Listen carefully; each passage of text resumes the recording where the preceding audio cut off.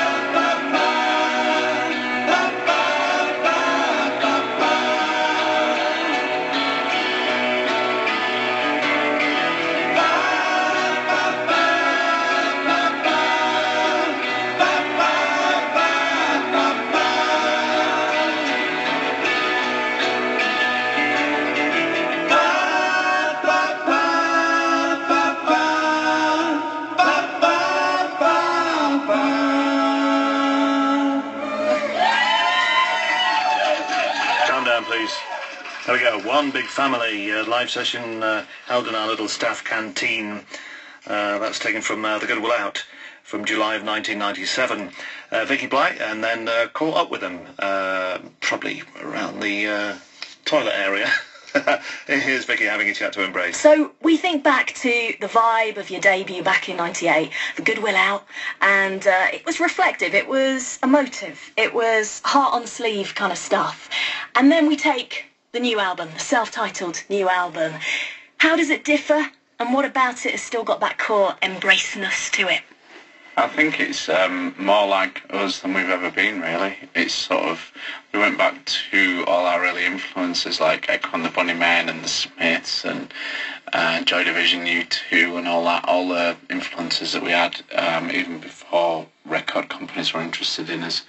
And this album sort of feels more like us than we've ever been, which is one of the reasons why we decided to call it Embrace.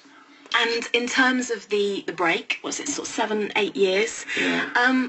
What were the reasons for it? You know, the rumours are you just got sick of playing. We've kind of come to sort of the end of sort of part of the, you know, the music has kind of sort of started sounding like the same as we'd done before. We're kind of regurgitating a few ideas, and we thought we'd just take a couple of months off. And then that sort of turned into 6 months, and then it's like, well, let's get back together in the new year, and then it was the summer, and then it was the new year again, and it just seemed to go really quick, but we were sort of busy doing other things. Then I kind of got to the stage where I felt like I had a load of ideas that I wanted to get out, and I wanted Danny to hear them and see what he thought, because it's kind of been my sounding board since, you know, and vice versa, since we started, and I don't really know I've got a good idea until he says it's a good idea, in some ways. Don't use that against me, by the way. Using that for everything now. So I've got like a load of demos together and played them to Danny, and he sort of seems generally, you know, energised by hearing them, and Yeah, he took it from there. played Refugees and Thief on My Island. He'd done demos both of those, and they were amazing, and I thought, right, yeah, we need to make another album. And I'd written about 50 ideas by then, and I basically scrapped all of them because none of them were half as good as what Richard had brought. So it was like, right, okay, back to the drawing board. Some of them were half as good. About 50% as good. This is on your scale, remember? Yeah, the rest of us would be mind blown.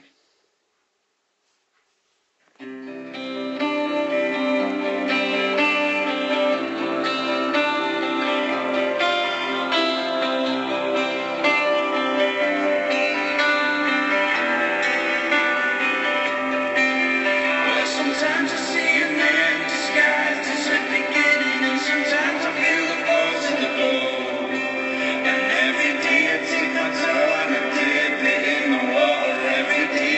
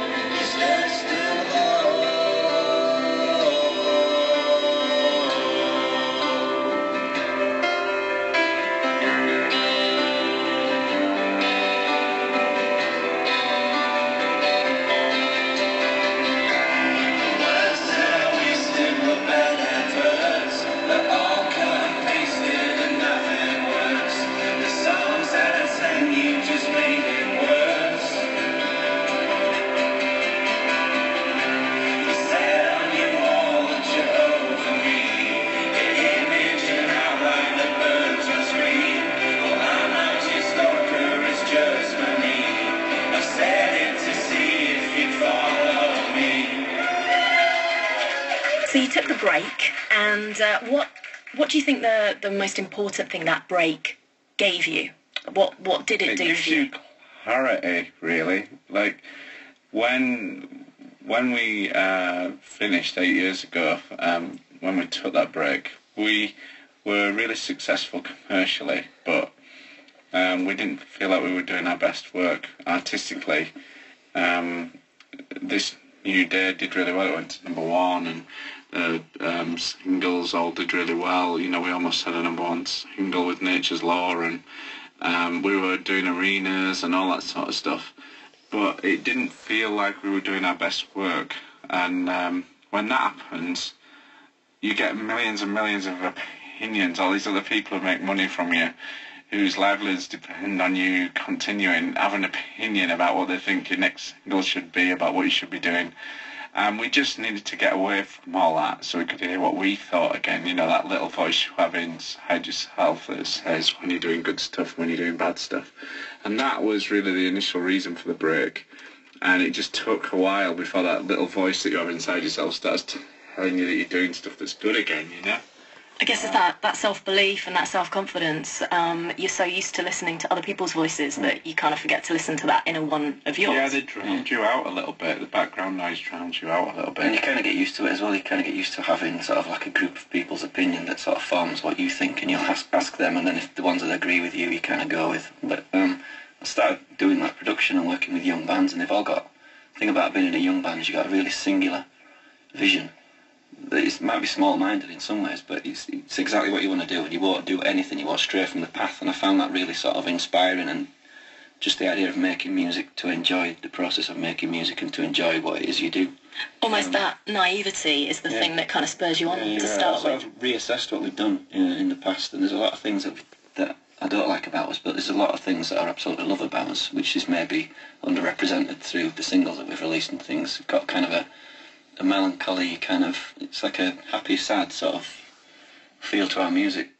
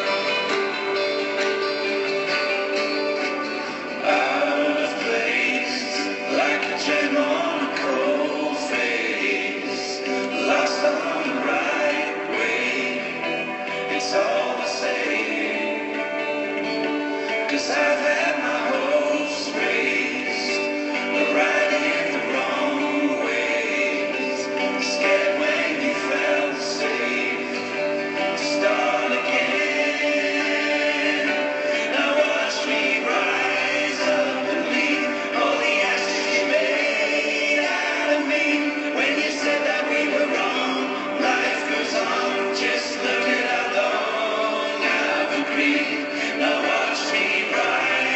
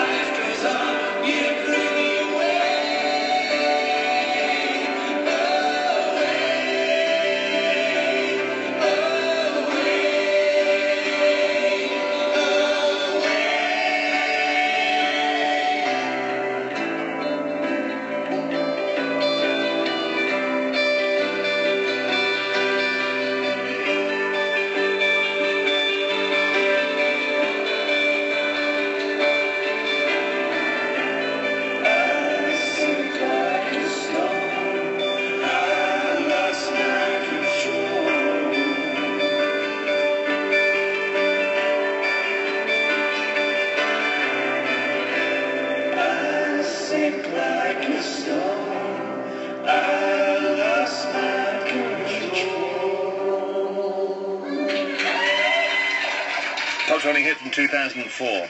Ashes recorded down in our staff canteen. Fully stocked with milk, semi-skimmed, various mint teas, coffees.